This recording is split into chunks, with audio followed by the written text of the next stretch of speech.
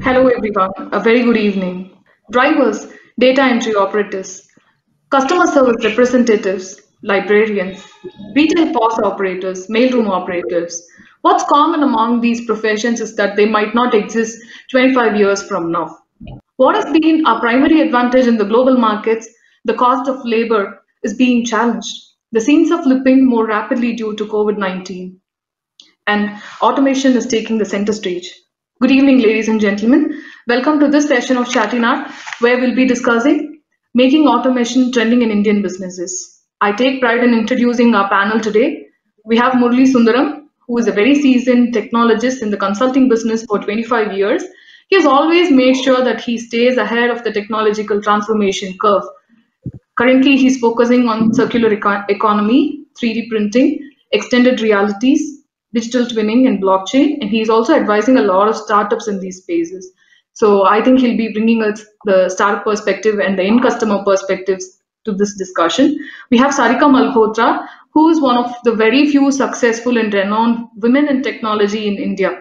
She is the CEO of C3IT. C3IT is a gold partner of Microsoft, providing business productivity solutions.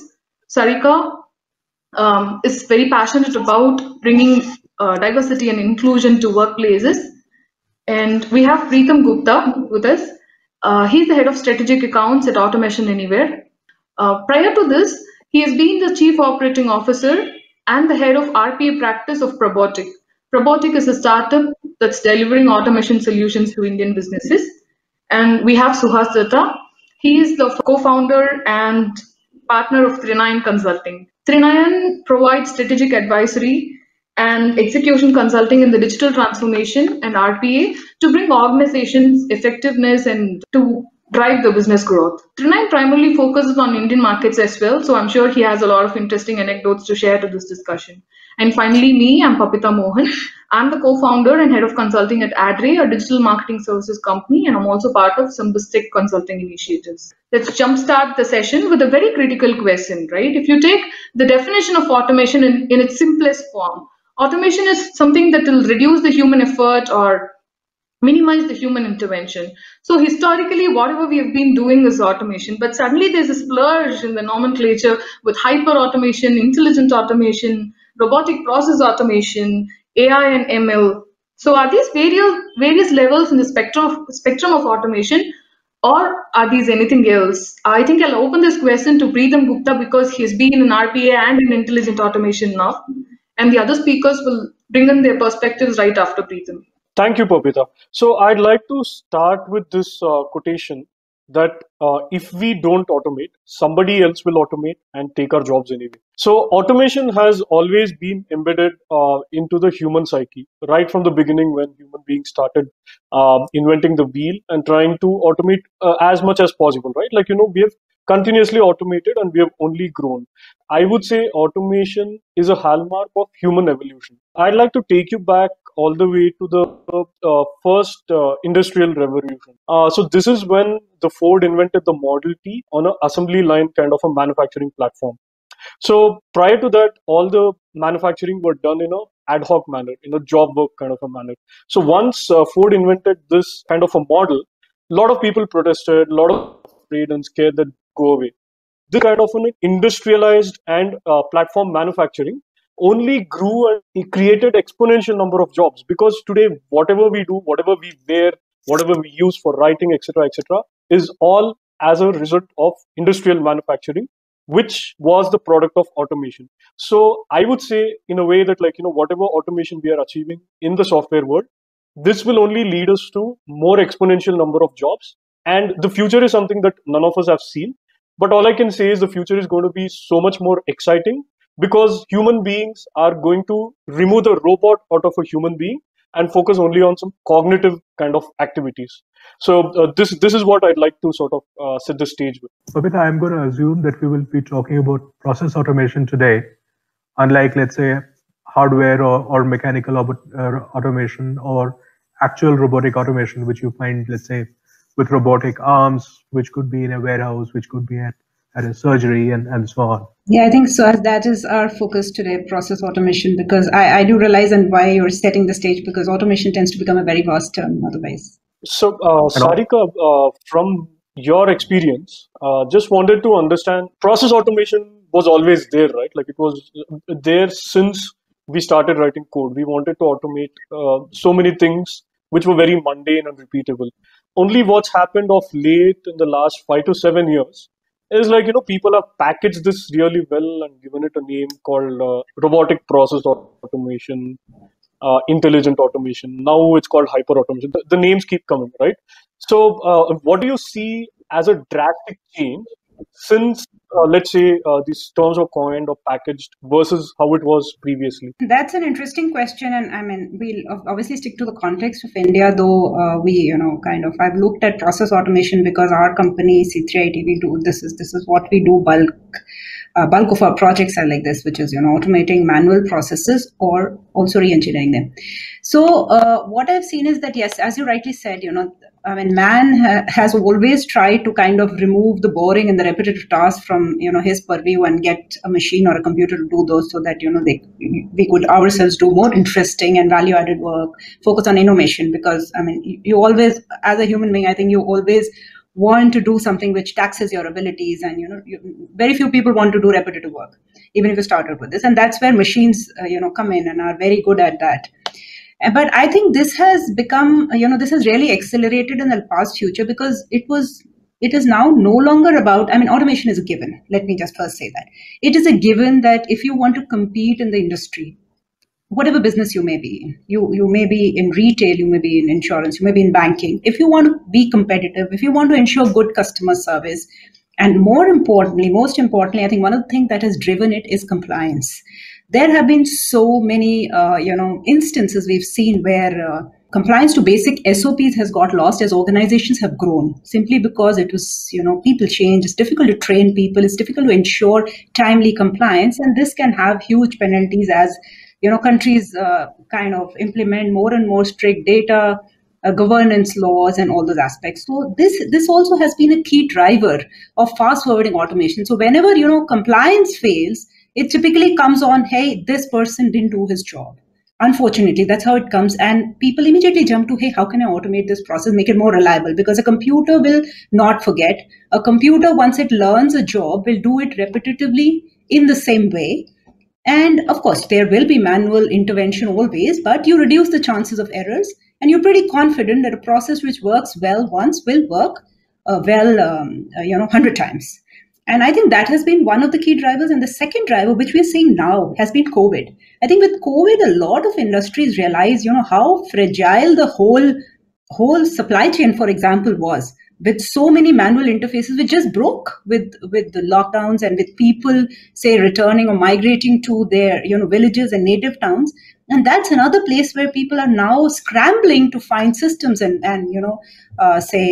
processes to kind of eliminate that dependence on specific people or specific skills, and move that is also we're seeing as a key driver. Thank you, Sarika, for the perspective. So I just wanted to sort of narrow it down to make the Indian automation ecosystem, process automation ecosystem, right? Like, coming down. So my question to Murli sir is like, sir, what do you think are the major impediments or the barriers for Indian businesses to adapt these kind of process automation? Is it the cost element that comes in because already the manpower cost in India is pretty much low, or is it because like Indians are risk averse to sort of like taking that step towards bringing in softwares to do the process automation? Just want to gather your perspective over there. Okay, yeah, I think the primary thing has been the traditional fear of job losses, because we have a huge population. We have a lot of unskilled labor, which, if they do not do what they are doing, there are very few alternative job opportunities for them. That has always been a fear, and the unions, of course, enhance that fear. But I think this is age old, and like if you remember when as you rightly said, when the industrial revolution came, or when the computers came, this was always a fear. And every time we have seen that we move one step up in, say, the level of automation that we have, you always end up creating more value-added jobs for the human element in the chain and moving out, the repetitive and the boring kind of work. So this is even today is a fair. I mean, I'm telling you, we work with customers. So like we work with TransUnion. We've been talking to them. They have a customer service team of 25 people. And we said, okay, if we automate a process, this will bring it down by 70%. You'll be able to work with 30% of your people. It's all repetitive work. The nature of the customer service questions which come are repetitive. My password needs a reset. My username is not working. I didn't receive my invoice, blah, blah, blah.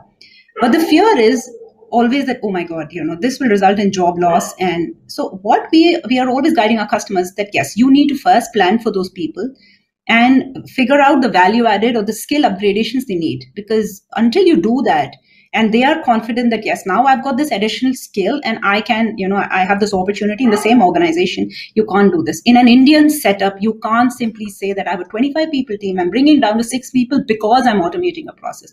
That just doesn't work. You have to first plan the alternative. So the way I looked at it, while I agree with some of the perspective offered by our expert folks, I think the one that is driving the automation is the technologies, the new technologies that are coming up, gives us more opportunities in terms of business delivery and technology delivery, service delivery. You have several innovation opportunities for you to look at automation in a completely different perspective, right? You could go on with cloud, with IoT, with VR, AR, with even voice, I could say. In voice, I've already seen something like a jugaad that is happening in our street vendors. They are already automating some of the activities that they typically used to do, right? So from the automation perspective, I would think that as long as the user has the direct benefit, there will be adoption. So I think most of the time, the blind spot for most of the automation solution is that they are not having a holistic perspective about how they are developing a solution, if you will, right? It could be at the front end, it could be at the back end, but ultimately it is the user perspective that one needs to include into that. The second one is that Sarika has already said earlier, is the compliance, right? There could be compliance regulation that you need to worry about. If they have not done it already, they have to do it. That's where that automation opportunity is there, and you have to necessarily do that as well. The challenge with the automation implementation is sometimes the compliance requirements are not met, then you become liable, and the number of instances that are violating the compliances because automation is not properly implemented could also skyrocket for you. So that is another one that the executives are worried about, right? Is the process stable? Is it standardized? Can I rely on it? Is it error free? Then only you can automate. But if you try to do an automation that is error prone or it has some error, then the problem is the errors will come at an automation speed. So you have pile of errors that you need to handle. That is another perspective that one need to look at. The final one is some of the legal issues that could potentially come due to liability that could happen because of an error that could potentially happen.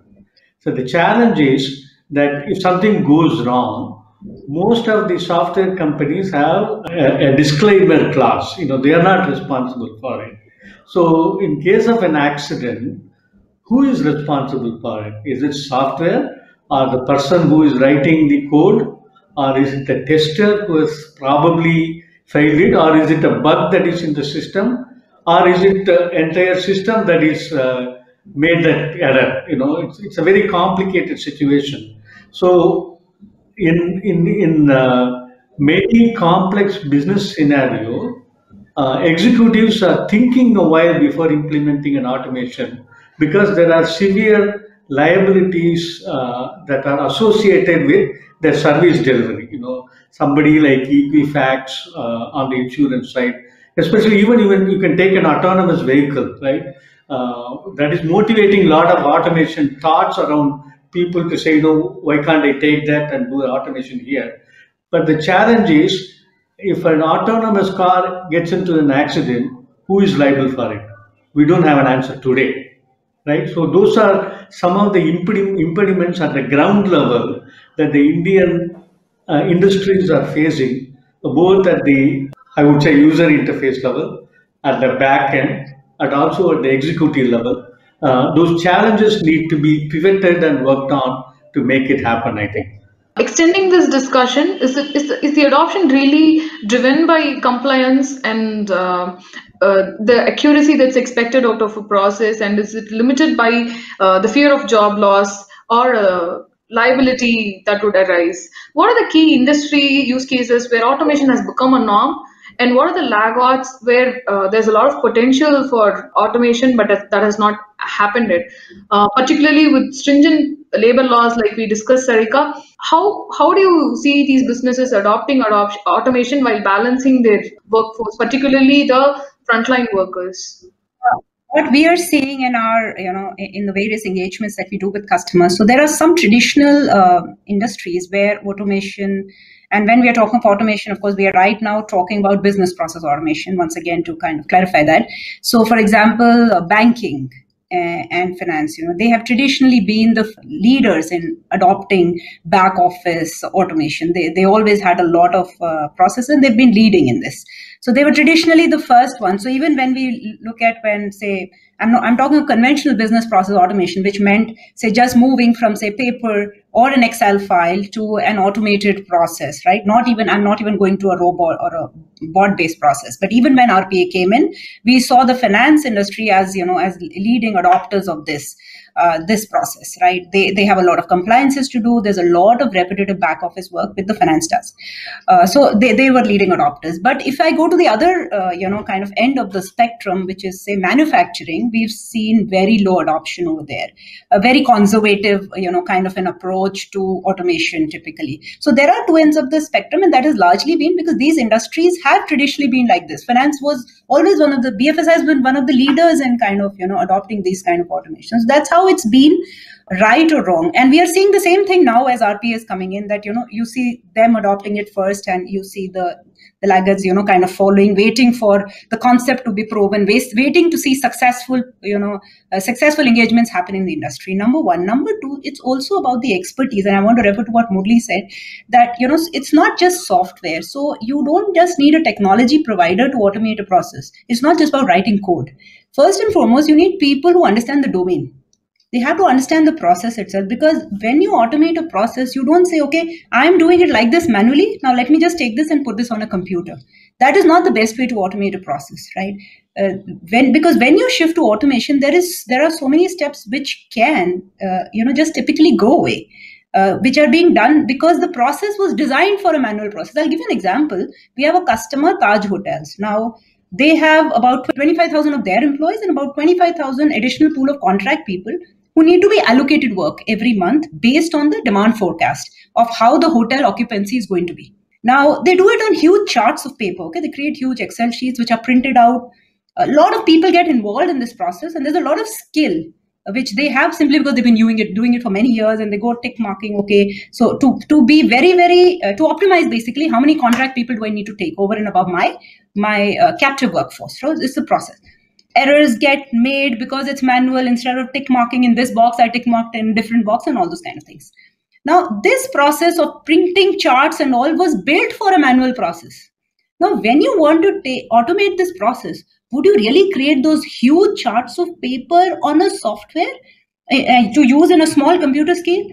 You can, but is it practical? I keep scrolling endlessly. No. So you have to re-engineer the process and break it up into smaller pieces, and also see what can I automate? Can I provide some business rules which can automatically make some decisions for me so that I don't have to do it manually?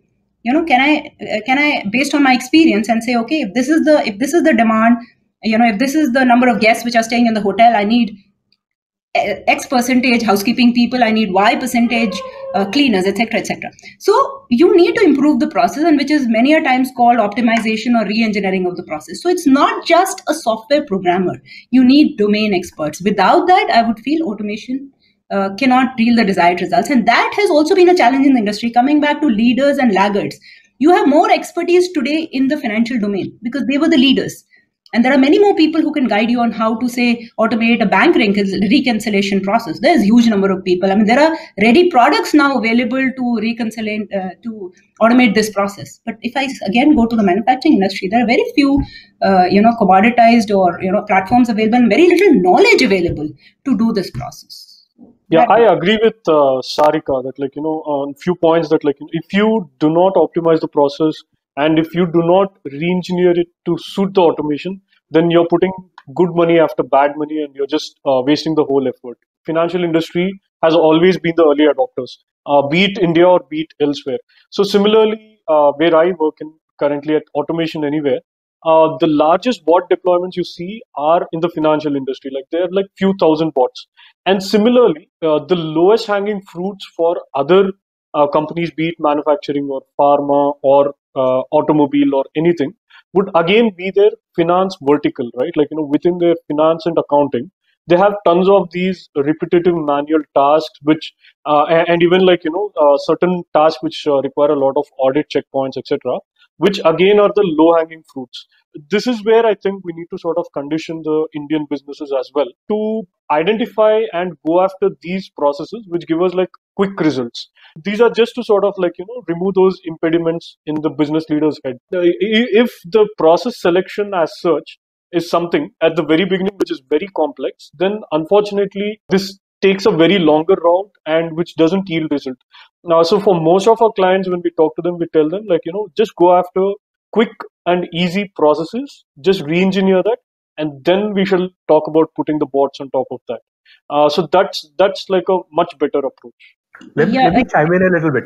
So I see all this more from a business point of view of how money gets spent and how money is supposed to come back. I do not necessarily always look at it from just the technology point of view, just that bot. Yeah, Pritham, I'm going to put your feet to fire a little bit. Pardon me for doing that.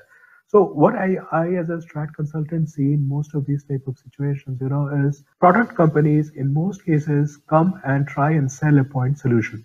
That actually takes my goat, because a point solution for RPA or for digital transformation or any of these doesn't really do it. You can choose to do one pilot, you can choose to do one POC, and that isn't it.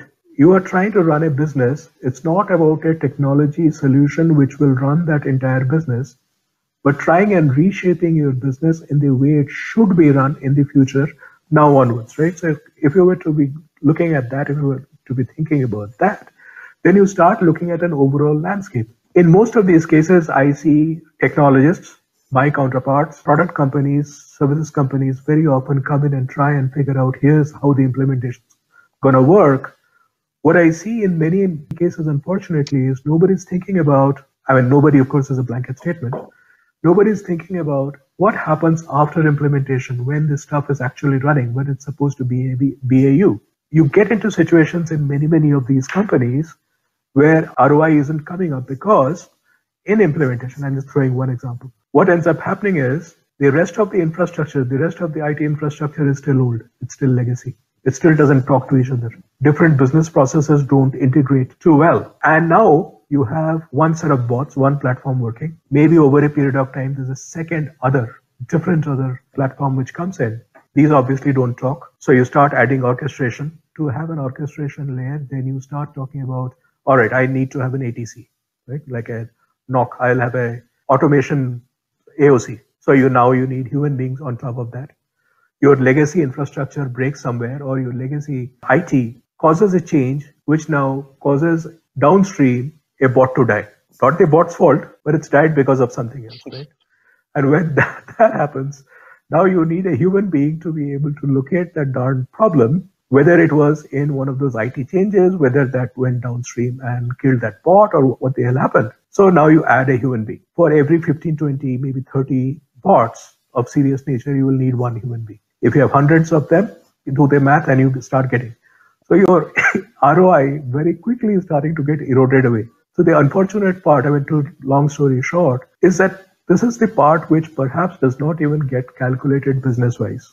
And we start seeing that the ROI doesn't come up, especially in places where every small cent, every small paisa that is being spent is very crucial because it adds up, it multiplies up very rapidly. Manufacturing is one of them, right? And we know, so 1 cent shaved off a door of a car very quickly multiplies up. In some places, I have also seen, for example, completely not RPA related, not automation related. So here's this large BPO for a company, relatively speaking, of course, some 300-400 people working off, and I was talking to Papita the other day about this, running off from a high real estate cost area in Chennai. Now, even if I were to run whatever form of RPA, and believe me, it's required. So even if we were to run it from the same location with some of those same people, how much money will it possibly shave? On top of that, you have a BAU situation where you're going to put people to locate problems and so on, and maintenance and so on, right? Your ROI overall, your business case overall is already short because you're in a costly place, costly location. So downstream, everything is going to always keep going south. So you're adding more and more money to the same problem, more and more money to the sinkhole. So it's very often, unfortunately, it's a business problem which goes and sinks this. Suhas, really good points there. And I just declutter and layer certain comments that you made, right? One pertaining to the ROI. As it is true with any other software or any other technology that companies onboard, it's very important that we show our clients how they benefit from immediate implementation of a technology. So you also mentioned about RPA companies going with solutions, right? On the contrary, what we tell our clients is to tie this up with their digitization strategy, right? Of course, when the company wants to just get started with RPA or intelligent automation, they go with few low-hanging fruits, like I said, and then automate that, then get the result out of it and showcase to the management.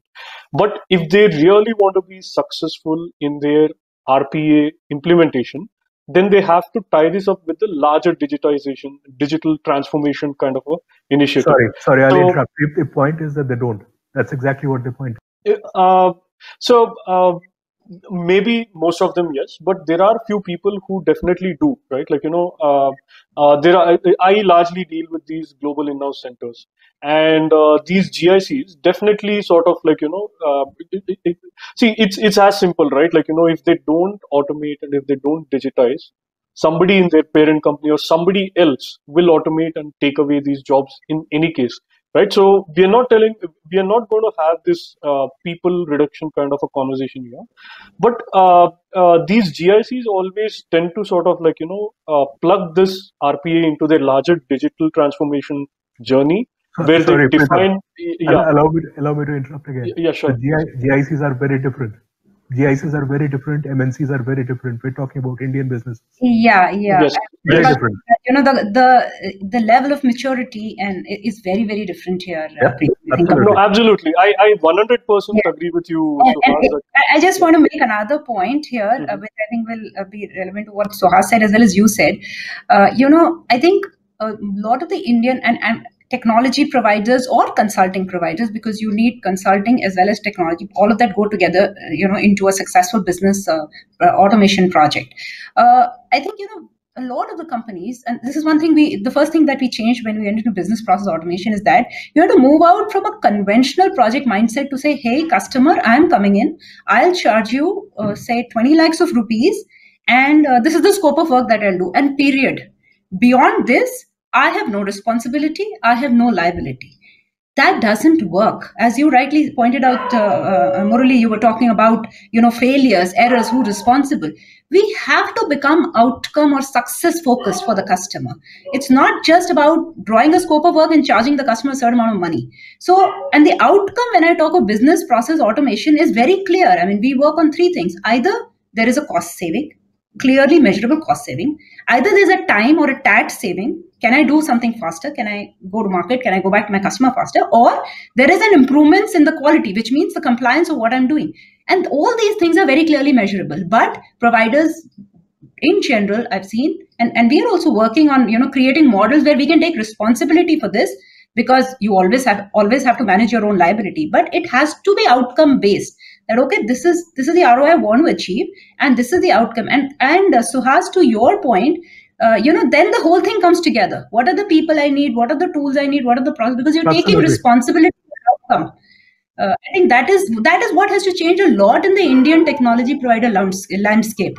Us taking responsibility and driving a certain outcome, and taking responsibility to drive that outcome. A bunch of these companies, you see what ends up happening. You're right, Sarika. So many of these companies, they do not want to spend a whole lot of money on IT or technology. And in many of these cases, and I've seen fairly large companies, owners of those companies, going and mentioning that IT and technology are unfortunately necessary evils. I mean, however nasty this sounds, but that is reality, because they can choose to, without investing in technology like that, they can put a bunch of bodies, and it's okay if there are 300 people sitting there working and doing the same repetitive work. They don't care. It's all right. And for them, every paisa, and perhaps it should, paisa actually starts mattering. So they are very loath to be able to go invest in technology-related solutions, which seem very high-fangled, to be able to go invest money in that. And then on top of that, for running those, you need more human beings to come in and spend more money. And that starts sort of eroding everything. And because we're looking at it not from just the employee's perspective, you're not looking at it from the customer's perspective, you're looking at only from inward focus, my own perspective, and the entire thing starts changing, right? Your attitude towards automation becomes very, very different. And I'm not saying it's good or bad, but that's the way it is. I have a perspective. It's very interesting that we're talking about real problems, right? While I agree with Suha's perspective as well as Sarika's perspective, some of the ground reality is that when you introduce an automation or technology, you probably need an experts to come in and help you on that. And in terms of process, what it does is it creates a digital divide within the organization. People who know about technology, who only can maintain and support that, versus the field level people who may not have the necessary skills and training to even manage or operate on that. For example, if you put an operation process in that and you are not getting the necessary ROI, or you have some problems, the implementation will come back and tell you, oh, you configured it wrong, you didn't understand the process, something has to be your mistake, it's not automation. And that is again putting the people on a defensive step. So we need to probably pivot and figure out a method in which you have to make it collaborative and figure out outcome based, make it work together, and take responsibilities for some of the deliveries as well. But again, if that spin into that, it may not work for a product vendor because their cost will go up. So you need to kind of figure out on a case-to-case basis as to how it works. So it's not an easy problem to look at it and say, this industry is not adapting, or there are people who are adapting it fast. Even there, sometimes, I'm going back to Suha's comment. Not necessarily everything need to have a ROI, right? Sometimes you need to adapt technology even to survive in the field.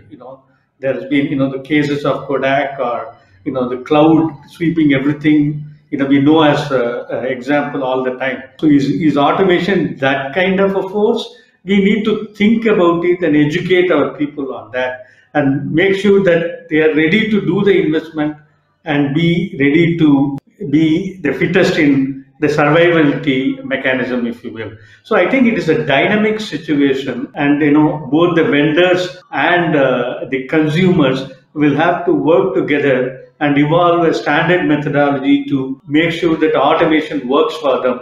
There is no magic pill that say, buy this software, implement it, it will work, or hire this consultant you will get the best ROI. I'm not sure if this is going to work. I tend to agree, Murli. I also will extend what you were saying by mentioning that when a company is fighting for survival, if it goes and invests in automation, that is ROI actually.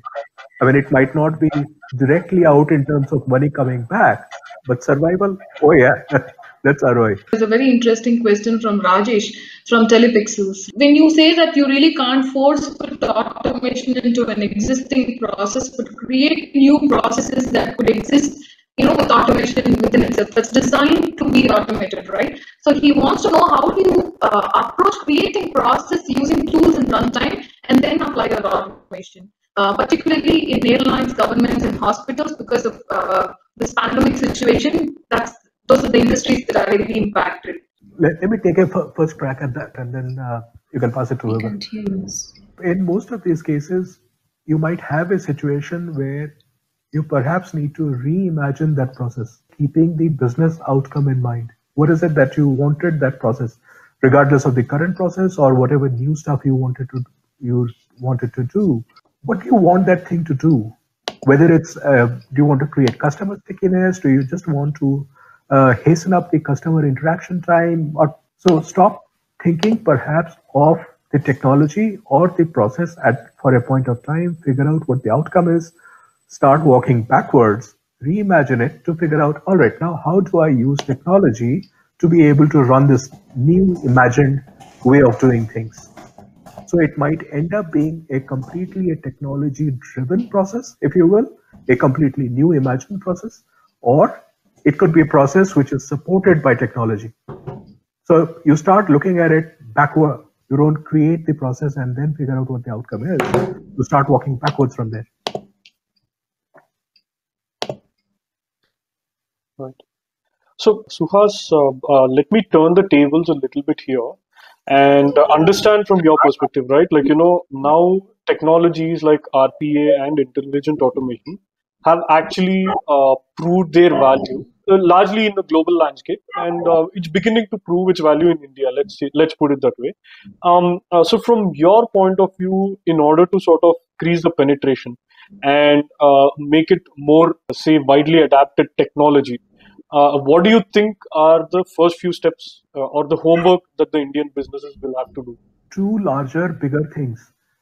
My second point, which I will come to in a second, will actually draw from what you had mentioned earlier, Pritham. The first is the mindset.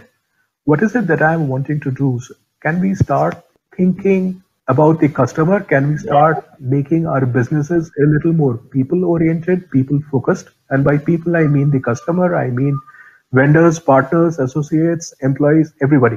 So it's not just about thinking or tracking just those dollars or rupees. If you think about the people that you're dealing with, the people that you're wanting to sell to, the people that you're interacting and working with, the money will follow. And I say this with a huge amount of validation which comes from the entire startup world.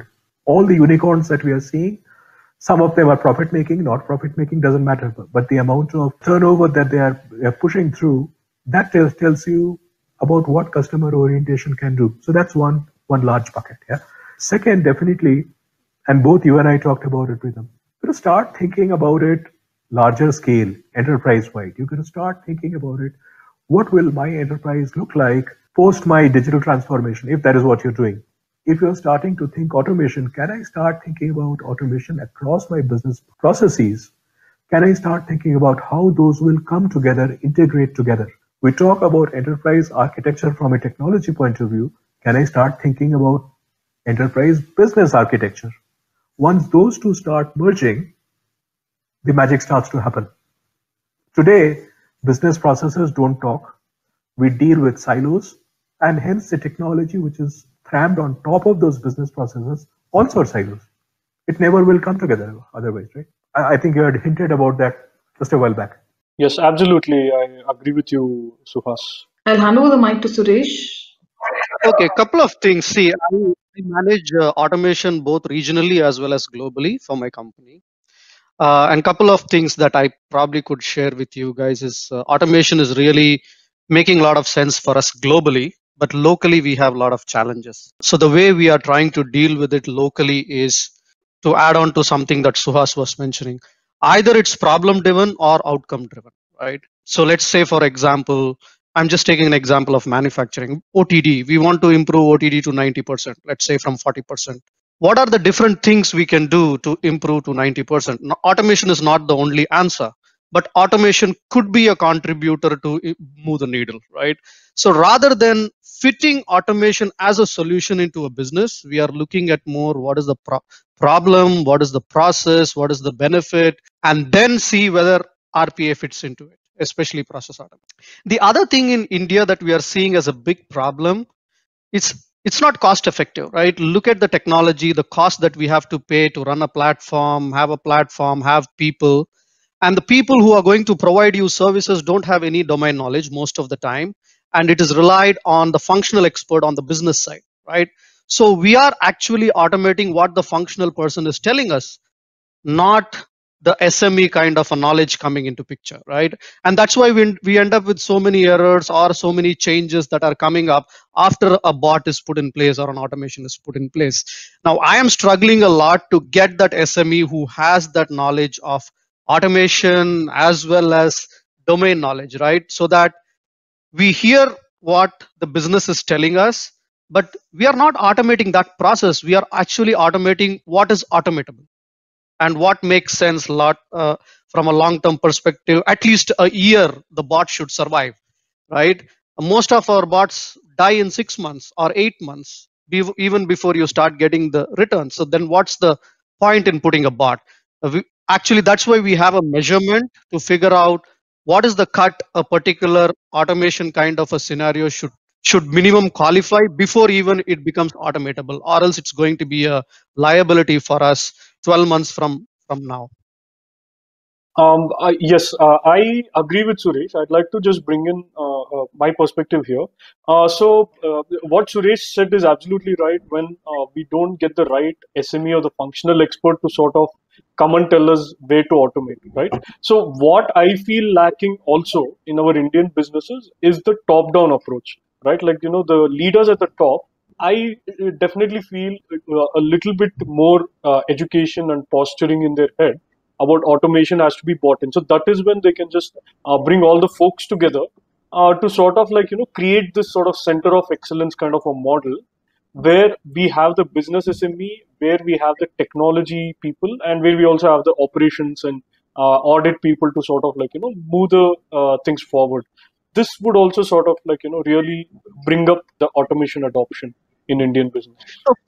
So Preetham, that's a very good theory, but practically, let me tell you, nobody has time to spend on to find out what is automatable or not automatable from the business side. They are busy running the business, making the money, right? With the given challenges. Right, Suresh. If I may just step in, I mean, what you said is so valid and so practical as to, and we see that on the ground. Is the process really ready to be taken to RPA? I mean, is always the $1 million question. I mean, just because RPA is a great technology and obviously as an organization have processes, does that mean that there's an immediate marriage possible? I think not.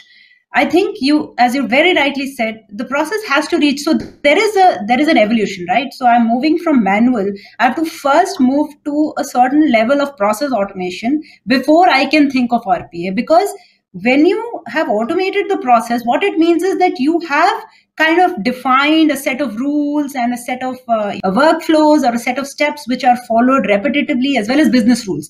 That happens, and you have to evolve. You cannot just shut down a manual process and say, because RPA is great, I can move to it. It doesn't work, number one. Number two, as you rightly said, the cost is very high. You can never justify the cost if you're trying to say automate 1 or 2 processes. It just doesn't work out, because the entire cost of the bot or the platform then gets distributed over those couple of processes. And that in the Indian context, because another challenge that I see here, Suresh, which all companies face, is that most of the RPA vendors are still working out their costs, and they're not yet adapted, I would say, to the Indian market or the Indian economy or the Indian currency. It's all dollar pricing, which kind of is, built for a more advanced market. So that's another challenge we have today. They are working on that, but they need to work on that. So right now, if you're just starting with automating a couple of processes, it becomes very expensive. And hence here, I see there is a need for pay-as-you-go models to come up in the RPA space also, versus, me buying the entire orchestrator and the infrastructure. It works very expensive. I need to be able to use a cloud platform, a pay-as-you-go, get those couple of processes right, or then I know you have to work in a proof of concept and in a kind of an agile mode where your process will, keep changing, prove the concept, and the vendor has to have a skin in that game and has to be responsible for your success. These are the points I wanted to make, Suresh. I hope you find them relevant. Yeah, and maybe I can add. See, for most of the Indian companies, at least for my India region, one of the things we are trying to do is, like, India is struggling really, especially in an MNC world where India is also a P&L. They are trying to prove their mettle, making more sales, making more services. That's where their time and effort goes, right? And obviously they don't have the case to spend the money on automation. So that's not the focus right now. And look at the cost of a resource in India. I mean, it doesn't really justify for a bot or automation. But one of the things we are trying to do is, obviously we are, maybe some Indian companies can see if it makes sense for them, is citizen developers. We are not going to bring developers. We are not going to bring vendors. We are going to make business. There are a lot of business people who are IT savvy. They know things. They do a lot of stuff without our knowledge, right? They do wonderful Excel macros. They do a lot of stuff which we don't know on their day-to-day work to keep their job very simple. How can we tap into those people, make them more citizen developers to create their own bots, and then they become the ambassadors, right? And then they would start thinking what we can automate, which would make more sense for us. I mean, that's one of the things probably which we are trying, which I would say globally. We have not yet tried that in India, but that's another way to look at, to bring up adoption. Right, thank you so much, Suresh, for bringing in that interesting perspective. I'll quickly hand over the mic to Rajesh as well, so that he can make his point. So until Rajesh makes that request, I would like to pose the question to Murli there. How do you humanize this automation, particularly in systems of engagement where you have customer interactions? You really want the customer to still have a superior experience, even though the back-end processes or the front-end systems are automated. How do you make sure you have a balance? What is the success's secret sauce there? I lost you a bit at the end, but I think your question was more on thoughts around user experience, human interactions with respect to automation. Based on my experience, some of the topics or some of the points we already talked about it. But to answer the question and to get a summary effect for the question, I think, whether it is technology related automation, front end based automation, or even at the back end IT supported automation, whichever way you look at it, there is a user that is consuming the automation, and it has to be from the user perspective. Even if you have to go to something like a design thinking to make sure that you are servicing the user, then that will give a holistic perspective, and it may not have the ROI number, but still people may be able to relate to the value of the automation that can be brought in terms of adapting a technology over a period of time, if you will. Right? There are several examples that you could be quoting on that. And though we are talking in the Indian context, though largely it has worked well in the abroad or elsewhere in the developed countries, there are several cases where they have blind spot as well. Those are all mostly configuration related, or it is related to a bug in the software. These kind of aspect also comes into that. So in terms of making sure the automation works end to end, you have to make sure that it is also operationally supported. That is where I think some of the gaps comes as well. So I think my emphasis I would put that you make sure that the consumer of the automation services is satisfied from the service perspective. If you are able to do that, then you are in a good wicket, if you will. I'll hand over the mic to Rajesh. Yeah, hi. Thanks, Koushik, for letting me know about this event. Yeah, I know it's a trend about the automation in India, but I want to bring in a real use case which I'm working on. It can fit into anywhere. Instead of talking about the concepts and how do you approach, I'll come to the straight away to the problem which we are trying to solve. We have to dealt with a lot of real-time data, especially on this pandemic, where like the data from the trace and track which is coming in from different devices, and we build a data pipeline where the data are flowing in from different tests and also from people who swiped in and all this stuff. The ecosystem, starting from the airline industry to the hospital industry to the councils to allot budgets or to do a restriction in a particular area, particular streets. It's a big trouble. Forget about automation, RPR, business process, but to initially to design a process with this data. The data, I have a data now, I cleaned up the data, I applied analytics, I got the data in a very granular level, and using this data I need a solution. You put it any name, automation or workflow, whatever it is, I don't mind. But with this data, can we able to do a process and then apply your process automation using whatever tool, UiPath or Blue Prism, doesn't mind. How is there anything out there? Because we are trying to find a solution for it. If it is there, we can discuss about this. It will be nice for us. Yes, the answer is yes. Typically, this is like anyways completely a feedback loop. I mean, you are starting with the data, but even otherwise, if you weren't, a process would typically gather data. You would do your insights on the data. You would get some information from the data, using which you would apply feedback to the process. So this is anyways a complete cycle which typically works, and that's how you constantly evolve and constantly improve your processes. In your case, it's a very interesting scenario, and I would really like to talk more to you about it, because you're starting with the data. You're starting with those insights. But any which ways, yes, the answer to your question is yes. Yes, I'd just like to add one more point to Rajesh's statement here. When you are approaching the problem, or when you're approaching this pain point in terms of finding a solution, don't go with the mindset that only RPA is the solution or RPA is the silver bullet. So there are a lot of other technologies combined with RPA will give you much better output, right? Like, in terms of adapting NLP or chatbots or machine learning, etc. So my suggestion to you is, like, look at it in a much broader way and just pick up all the solutions that are currently available in the market and then design your solution accordingly. Thank you so much, Preetham and Sarika. I think that brings us to the end of this conversation. I really don't know how the 60 minutes have passed. Thank you so much, audience, for joining us this evening.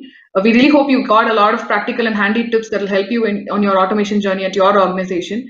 Thank you so much from all of us at the Chattynad team. We'll catch up with you with another interesting topic on 18th of December. Thank you so much. Thank you. Namaste.